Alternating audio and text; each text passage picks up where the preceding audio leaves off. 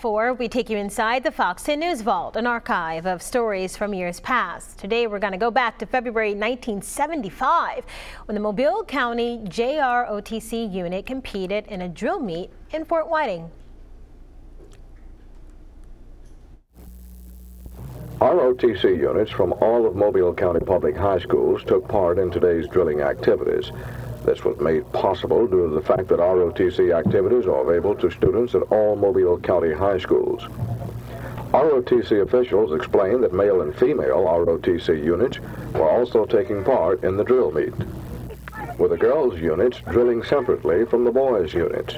Officials say there will be one more drill meet similar to the one held today for what they call MT1s, only first-year cadets in the high school ROTC program. This will take place during the first week in April. The participating teams in today's drill meet will travel to Fort Rucker, Alabama for the 7th annual Wiregrass AUSA meet on the 18th and 19th of April for a drill meet and rifle meet. More than 500 young people took part in today's drill meet. The best drill teams will win trophies for their skills. Jordan Ray, Channel 10 Newsbeat.